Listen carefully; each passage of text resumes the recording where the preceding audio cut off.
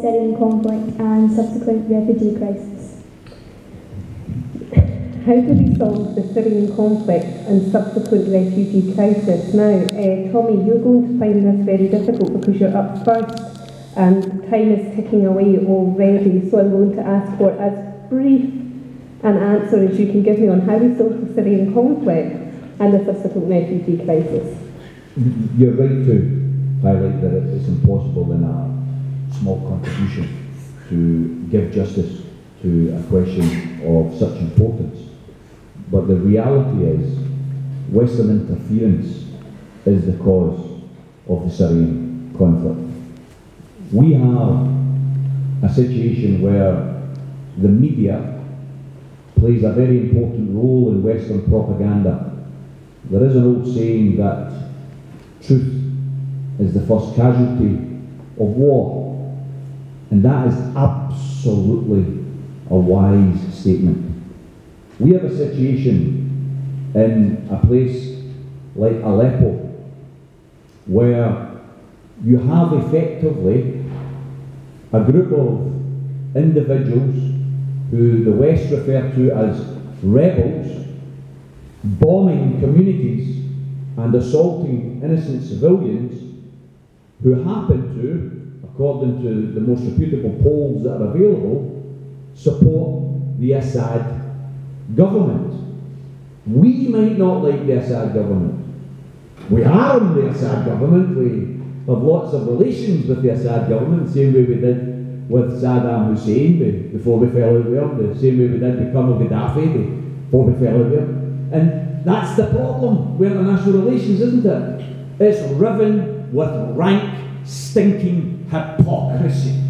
Because the reality is the people who are being armed as rebels in Syria would be called terrorists in Iraq, because that's the way the West likes to compare and contrast. They label individuals not according to any principle, but according to Western interests. So from my point of view, the solution in Syria is to get the hell out of Syria and to stop interfering in other countries' affairs. And for those in the Westminster Parliament who wanted to bomb Syria, some of them ought to be the ones that volunteer to go and live in these communities that are being bombed. We bomb communities and then we wonder why people turn into suicide bombers, because they've lost their families. They've lost their families by being bombed by these international countries. We wonder why they become refugees, because they're trying to escape the horror of being bombed. So from my point of view, I think we have to get out of Syria, we have to get out of Libya, we have to get out of Iraq, we have to get out of Afghanistan, stop interfering, and perhaps while we're at it, give the Palestinian people what they deserve, and that's their own nation.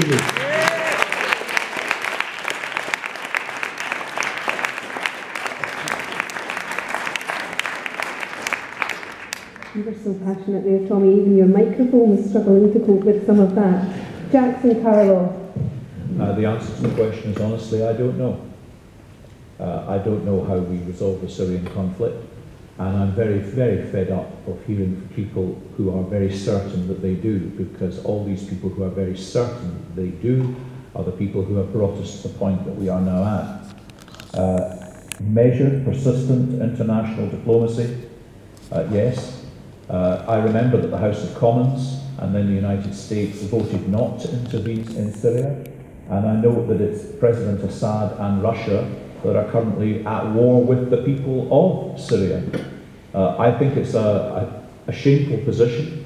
I think it's shocking, but actually I've lost faith, frankly, for the moment, in the international community and the certainty of politicians who say that they know, because as far as I can see, their great conviction and knowledge about what we should do has led us to the mess we're in now.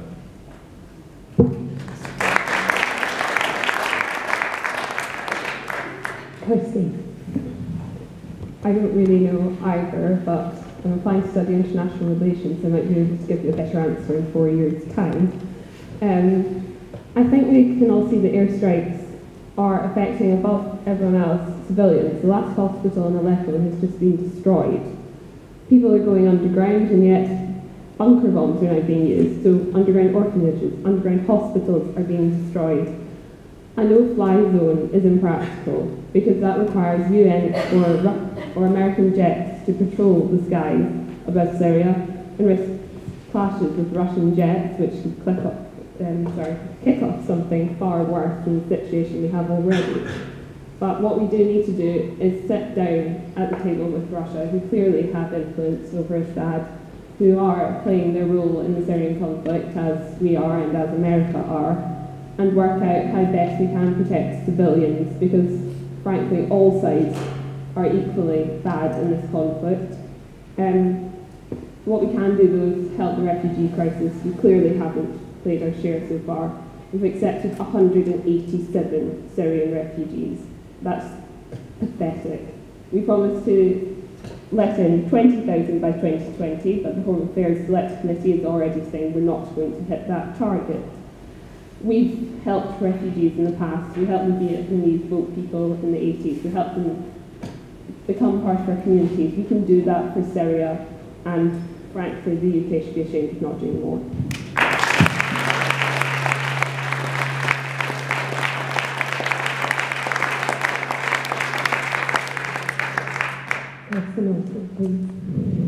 Thank you.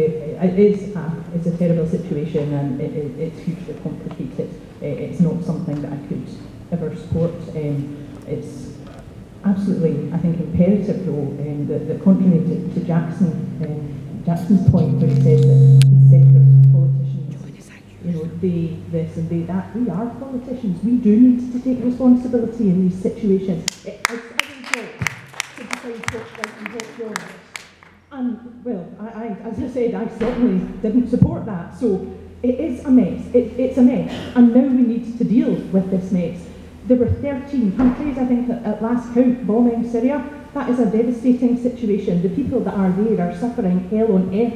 There are children, women, completely innocent people being killed every day with no end in sight. So our role really should be focusing everything that we can on trying to get people around the table to support some kind of sustainable peace initiative. And I think that we do, as Tommy said, actually need to have much more scrutiny in terms of arms and in terms of more non-direct military issues as well. Sometimes the UK is guilty of suggesting that it has no locus in a situation when very clearly it does have arms, it has sole or support military staff in these areas. We really need to think very carefully about how we deal with that. And in terms of the refugee crisis, I couldn't agree with Kirsten more. We need to do far more. There are people in areas all over East Renfrewshire and areas all over Scotland, and I'm sure further afield in the UK, who are stepping up and doing great things every day to help refugees. Why on earth is the UK government not doing more? We have room, we should help these people. What if it was us? If we were in that situation, fleeing from hell, would nobody help us? Because that is exactly the situation the Syrian people are in, and we should be ashamed that we are not doing more.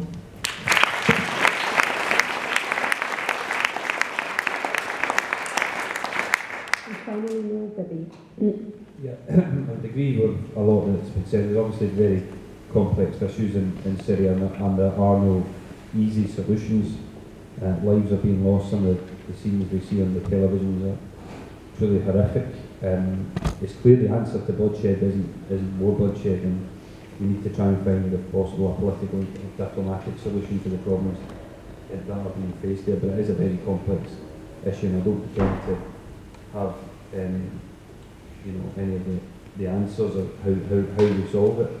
But in terms of the refugee crisis, it is clear, and I would absolutely agree with what Kirsty has said about the need for a greater response to that refugee crisis. We need to make sure that we get aid onto the ground, aid to the refugee camps, to try and help people in those situations. But we also need to take much more seriously our responsibilities, and I know there's been good work done by East Renfrewshire Council, and I know Renfrewshire Council nearby as well is taking on a significant number of Syrian refugees, but we can and should do more.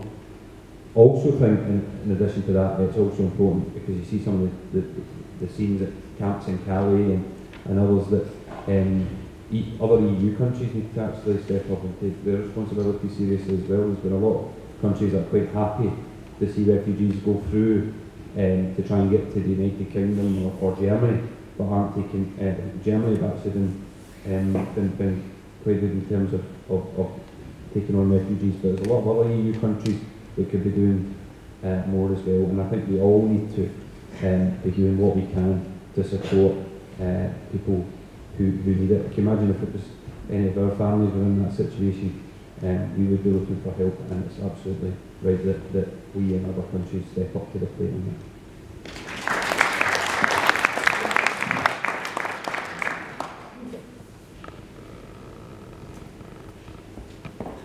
I was just about to say I was going to do more than a gentle reminder. It was just that question had two parts to it, and Jackson, your party's in government in Westminster, you didn't address the refugee part of the question. Would you mind? So can you repeat the refugee part of the question? How would we deal with the subsequent refugee crisis as a result of the Syrian conflict? Right, well, one of the things that the UK government has done is we have one of the highest levels of international aid of any of the developed nations. And I think that's a good thing. My concern is that we need to be able to nation build back Syria as a country. And that is why I talked earlier about measured, persistent international diplomacy. Because an ultimate solution is not that the whole population of Syria leaves Syria and become economic or refugees across the rest of the world. That's not sustainable. I think that the refugees that we do take, it's very important that we take them from the source point. I'm very concerned about the number of people who have actually been exploited by international people traffickers and who have been dying on the beaches and seas, being transported across, having invested a huge amount of hope in people who were never ever going to do anything other than exploit them. And so the most important thing to me is that we take people from the source point who we think we can offer the most assistance to. And I think that has to be part of an international community. It's not the responsibility of the United Kingdom alone. But ultimately, it can't all just be about showboating tactics. We have to be prepared in the long run to invest in the rebuilding of Syria. And to get to that point, we first have to end the conflict. And that's the bit that I'm afraid I just don't see. Despite what Kirsten says, I accept the responsibility that we all have. The problem so far is that politicians who have sought to bring about that end to the conflict there, in order that any nation can be rebuilt, have so far singularly failed. But we need the people, the talented people of Syria to be there to rebuild that country at the other side of this conflict. So it's not just about identifying where we put and where we take refugees. I've got no difficulty actually as an individual in bringing a fair share of our refugees into this country. Do I think we've stepped up to our fair share? Not particularly, and we've said that as a party in Scotland, we think we could take more. But we can't take everybody, and so the problem, no matter how many we take, will remain and will persist until we actually draw an end to the conflict and then invest in allowing the nation of Syria to be reconstructed so that the people of Syria want to go back and live there. Kirsten, and Kirsty have asked to come back in while you were talking, Jackson. That's really interesting what Jackson has to say, and I think it is undeniable that there are so many people in peril and in need out there that we cannot take everyone. I don't think that that should be our starting point for any decision-making process, though. These people are not coming here because of pull factors, they are coming here because the push factors, i.e. terrible war in their country, is giving them absolutely no alternative but to get here. And to suggest that people should somehow suffer some kind of penalty for having taken the initiative to get out of there while they could, I think is unfortunate, and I'm not quite sure where these people are supposed to go. They've fled war, they've made it so far, let's take our fair share of that responsibility too. But the thing that I really wanted to come back on was your comments about the investment in the rebuilding of Syria. Reconstruction, you said. The UK government's record in this is absolutely dismal. We spend so many more times on obliterating places in that area of the world than we do on reconstruction. That is wrong, it's skewed, it's not going to help us to go any further forward. It's a fact, Jackson. We have the highest international aid budget of any of the developed nations. And perhaps if we use less of our funds to take military action without investing some of the international budget in reconstructing countries, then we'd be in a significantly stronger position in terms of our international relations. Watery, naive drivel isn't going to solve anything. The reality is we're spending more on international aid than any other developed nation, and we have to be prepared to invest in the rebuilding of the country at the other end. And you heard it here, Jackson is committing the Conservative Party to a change in their policy. And then maybe you could come back to her as well, Jackson. I just wanted to ask you a direct question. You said we should take refugees from the source, so what on earth do you propose to do with the huge numbers of refugees who are already in Europe? I'm not going to argue here today that all the people who are making their way across the European nation from Syria can come to the United Kingdom. If that is your objective, then I'm afraid I don't agree. I think we can take a fair share, but I think for as long as we give those people who are exploiting those people who are moving across Europe the expectation that they can get here so that we see people drowning in our oceans, do I think that's an acceptable solution? No, I don't. So yes, I think we should be giving a tremendous amount of aid to the countries neighbouring Syria so that they are able to support those people who are seeking to leave Syria. But I don't think it's a solution, I don't think it's a practical solution, I don't think it's a long-term sustainable solution to simply try and argue that they're all going to be able to come to the United Kingdom. And it's very easy to sit here and talk in water. I hear a lot of watery, florid nonsense from the SNP on all of this. We have to deal in the absolute realities of this. We are, and Kirsten wanted to talk in facts, we are giving more international aid than any other country, and that is a good and admirable thing, which we have sustained despite the economic consequences of the last few years. I'm not arguing that that is enough, but I think that is a starting point. And Neil Bibby has now asked to come back in on this topic. Yeah, I think this is an important issue about international aid budgets. I should, to be fair, Jackson is right, the United Kingdom does spend a lot of money on international aid, that is correct.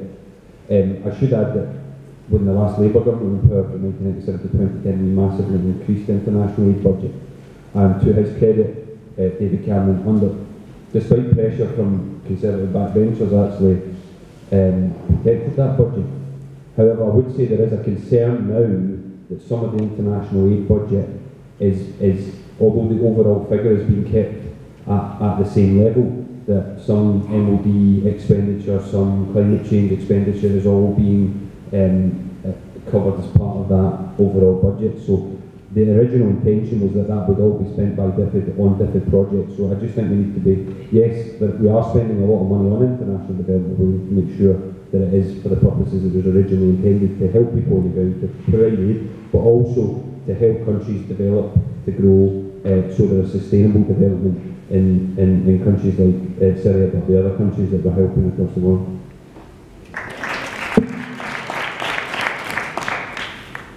I thought it was interesting with Jackson Carlisle then accusing other people of talking drivel in terms of this, and it horrors me that I'm starting with the SNP on this one. But to say that there is the biggest international aid budget, it's in a very poor league, because international aid numbers across the Western countries is appalling, whereas spend on armament is very high. So to say that we're the best at a very low level is not giving us much acclaim. It is not drivel, Jackson Carlisle, it's a fact. We need to do more. Before we return to Congress, there was one of us to introduce from the audience. Why in a very rich country are families with 2 working parents just about managing? We'll come on to, we have a social issues question coming up towards the end, so what we'll do is we'll include that within that, if we can just stay on topic for just now. Our next question comes from Rachel McGrory. Will closing the attainment gap have a damaging effect in Scotland's top performing schools? I'm going to remind myself that I'm chairing and not a panel member on this question then. Will closing the attainment gap have a damaging effect on Scotland's top performing schools? Jackson Carlisle, please. No, I don't see why the closing of the attainment gap would have an effect on top performing schools. But I think what we ought to be seeing is pupils, irrespective of where they live in Scotland, being able to participate in top performing schools where they happen to live too.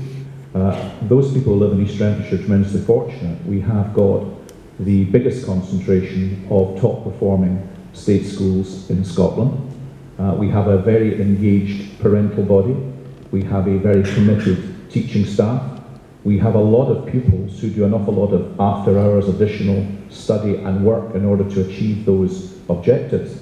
But we have to recognise that for far too long, where you live and the circumstances of where you live have a wholly prejudicial effect on your education and your future opportunities. And actually it starts before you go to school, because if we were able to invest far more to reduce health inequalities and to ensure that we had a preventative agenda, many of the difficulties which prejudice people when they get to school have already been established in their early years. So we need to invest more in reducing health inequality. We need to invest more in seeking to have a preventative agenda for young people so that when they get into school, they have the opportunity to close the attainment gap. Now, all of the political parties in the Scottish Parliament have been arguing for and supporting initiatives to ensure that the attainment gap is closed. It means a whole raft of different ideas. To be fair, the First Minister has responded to suggestions from all different sides of the Scottish Parliament in embracing the policy that she is pursuing to secure the attainment gap. But I mean, this comes after quite a long period of the current government being in office and not achieving anything significant whatsoever in terms of reducing the attainment gap. So what we now have is an identified need.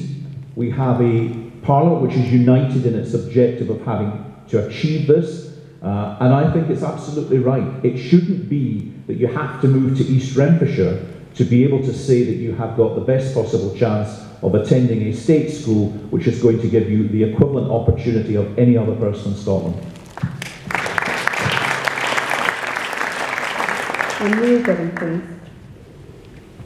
It shouldn't, the closing the attainment gap should be about lifting people up, lifting children up, rather than bringing any other children down in their educational attainment. Obviously, as Jackson said, East Renfrewshire does have the best schools in Scotland, best performing schools in Scotland according to exam results. But right across Scotland, I'm sure in East Renfrewshire as well, there are big issues in our education system. Numeracy and literacy standards have fallen according to the latest Scottish Government statistics. Literacy and numeracy standards have fallen amongst young people, leaving primary school going into the secondary school. That should be our wake-up call to us. That should be a very alarming figures indeed. And we can ask ourselves, why is that happening? Why is numeracy and literacy standards falling in this country? And there'll be a number of reasons for that. There has been a lack of investment in education over the past 10 years. There's 4,000 fewer teachers in Scotland's schools since 2007. That's an enormous figure to take out of the education system in this country. To tackle the attainment gap, we need to make sure that children are being supported and teachers have more time to spend to give that tailored individual support. And because teachers teacher numbers have been cut back, teachers have got ever increasing workloads, a lot of bureaucracy, and we do need to make sure that we are investing in education to address that. One of the things that I think is very important is, in terms of the attainment gap, I read a study recently that showed that some families in Scotland were paying up to £2,000 a year for private tuition for their children at school, and I'm sure some of you here will have had private tuition from time to time out of school to help you with exams. But there's very many families who can't afford to bring in that private tuition. They can't afford to help them at exam time, and that's why we need to invest in education so that every child has the opportunity to get on in life, to get the grades, to make the most of their talents. And yeah, absolutely, we need to pay for that. There's no point just complaining that we need to spend more education. We do actually need to spend more money on that, and that's why we should be looking to use the tax powers that we've got, whether it be income tax, to put on an extra penny of income tax to raise significant sums so that we can protect education, help children fulfil their potential. Not just because that's good in its own right, but because in order to grow the economy, in order to create the jobs of the future, we need to invest in young people today. And I think we absolutely should be investing to close that attainment gap, and that should be about benefiting all of Scotland's people so we can benefit the economy and the country as a whole.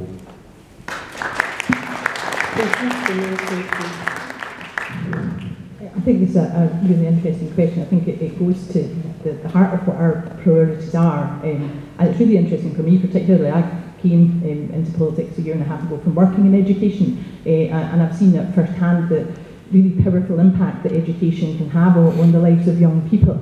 I did also really like what